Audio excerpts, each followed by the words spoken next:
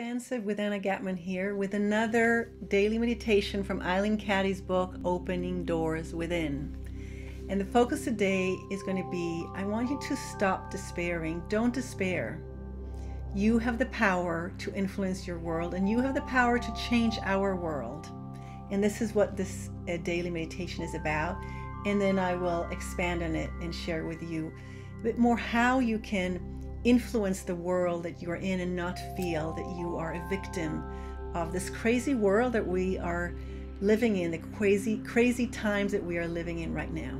So let me first do the reading. So the reading is from August 10th, and for those of you who don't know Eileen Caddy, she's one of the co-founders of the Findhorn Foundation, Findhorn Spiritual Community, Education Center, and Eco Village in Northern Scotland, where I had my first spiritual awakenings.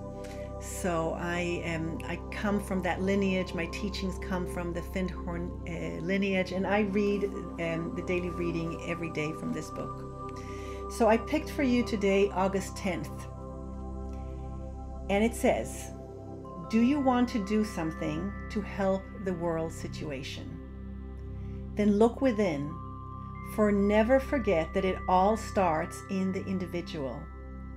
As you change your consciousness to love, peace, harmony, and unity, the consciousness of the whole world will change. But it is not always very pleasant when you start doing it. You will find dark spots which need to be cleared within yourself. You will find that your motives are not always of the highest, and that your likes and dislikes are far more pronounced than you imagined. You will find that you are very inclined to discriminate when there should be no discrimination, for all are one in my sight. You will find that your love for one another is not all it should be. Start putting all your cards on the table and be determined to do something about it. And start doing it now. There is no better time. I am here to help you. Call upon me and let me guide your every step. So Eileen Caddy actually heard a voice within her that she identified as the voice of God. And so this is God speaking to her, her inner divinity. From her inner divinity, God spoke to her. And so I want to touch upon a few things here. First of all, the world has gone mad, and we're living in crazy times.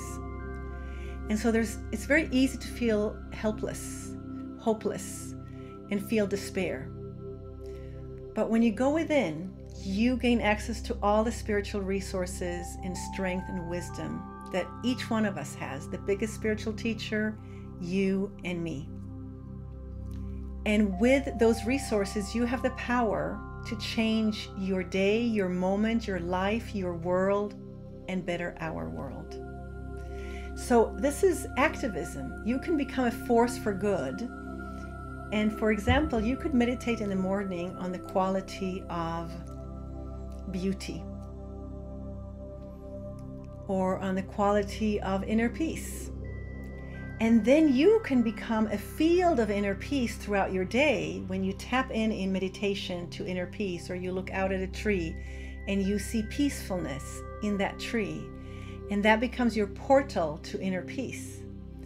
Then you become a field for inner peace because you've accessed it.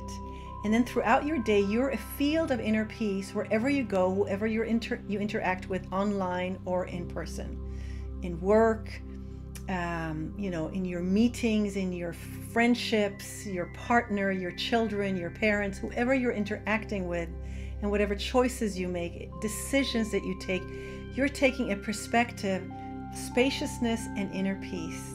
And that's activism. You become a force for inner peace, a field of inner peace as you walk about your day. So what the meditation is talking about is that many times, we meditate in the morning, we feel inner peace, then we walk around throughout our day angry at everybody who is spoiling our state of inner peace when we were alone meditating. That is not living the change that you want to see in the world. You see, your life is your spiritual practice, and your spiritual practice is your activism. Subtle activism, some might call it, when we're talking about spreading equality in your day. But it is activism, and you have the power to do that.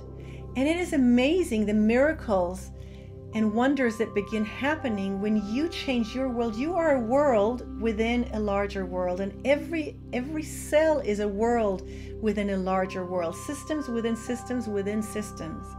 And so each world, you being one of them, has the power to change whatever you touch. And the more of us do it, the greater the impact.